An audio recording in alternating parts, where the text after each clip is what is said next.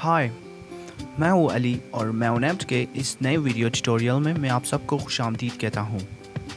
तो आज के इस लेसन में हम एरेज के बारे में पढ़ेंगे।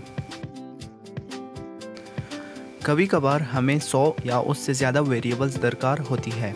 इतने ज़्यादा वेरिएबल्स को डिक्लेयर करके उन्हें अलग नाम देना सही तरीका नहीं है, लिहाजा हम वेरिएबल का एक सेट डिक्लेयर करते हैं एरे की मदद से। एरेज मेमोरी का एक ग्रुप है जिसमें एक टाइप के वेरिएबल्स होते हैं। एरे के हर वेरिएबल को हम एरे का एलिमेंट कहते हैं। हर एलिमेंट का एक इंडेक्स नंबर होता है जो एलिमेंट का पोजीशन शो करता है एरे में। इसी इंडेक्स नंबर से हम एरे के एलिमेंट्स को इस्तेमाल कर सकते हैं। एलिमेंट्स की तादाद को हम डायमेंशन कहते हैं। एरे की डायमेंशन फिक्स होता है और ये प्रोग्राम एग्जीक्यूशन के दौरान चेंज नहीं हो सकता। मिसाल के तौर पर नामों के लिस्ट, शहरों की लिस्ट और इनके मौजूदा दर्जा हरारत को हम एक एरे में स्टोर कर सकते हैं। एरेज दो तरह की होती है, one dimensional array, multi dimensional array. इस वीडियो में मैं आपको वन डायमेंशनल एरे समझाऊंगा। Arrays declaration. एरेज डिक्लेयर करने के लिए हम सबसे पहले एरे का टाइप लिखते हैं, इसके बाद एरे का नाम और लास्ट में स्क्वायर ब्रैकेट्स में एरे की डायमेंशन लिखते हैं कि एरे में कितने वेरिएबल्स होंगे। जब हम एरे डिक्लेयर करते हैं तो मेमोरी में एलिमेंट्स के लिए इस तरह सी जगह बनती है।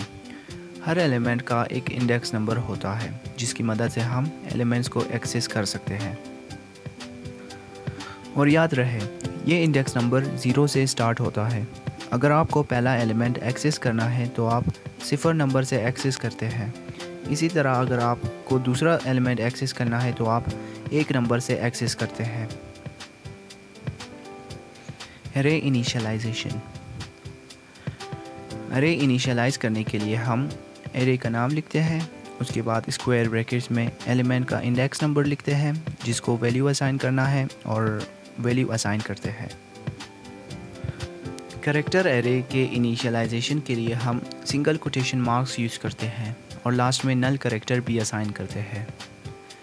स्ट्रिंग एरे के इनिशियलाइजेशन के लिए हम डबल कोटेशन मार्क्स यूज़ करते हैं। इनिशियलाइजेशन के बाद मेमोरी में इस तरह से वैल्यू असाइन होते हैं। एक चीज़ नोट करें, कैरेक्टर और स्ट्रिंग एरे के लास्ट में नल कैरेक्टर होता है। इस वजह से आप जब भी कैरेक्टर या स्ट्रिंग एरे बनाएंगे ज़रूरत से एक एलिमेंट ज़्यादा डिक्लेयर करें।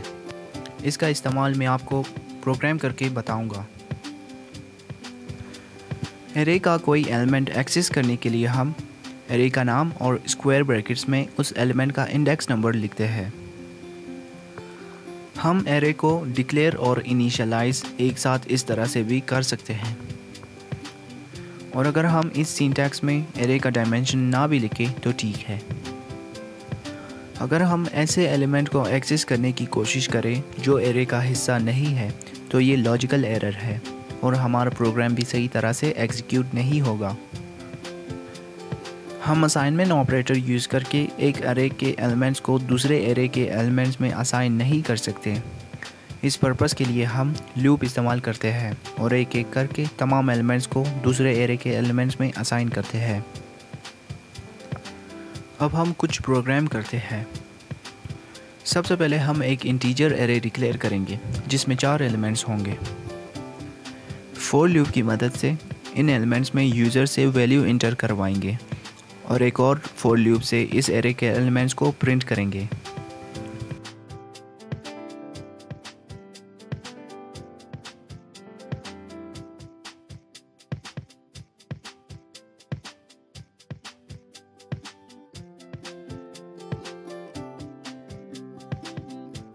एक और प्रोग्राम करते हैं।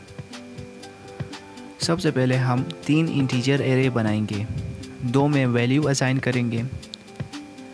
अब एक और फॉर लूप की मदद से दोनों एरे के एलिमेंट्स को ऐड करके तीसरे एरे में असाइन करेंगे और फिर प्रिंट करेंगे।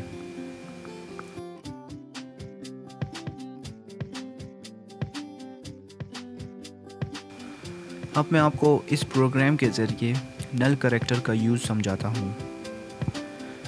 नल कैरेक्टर की मदद से लूप को ये पता चलता है कि एरे में एलिमेंट्स कहाँ तक है और लूप ख़त्म होता है।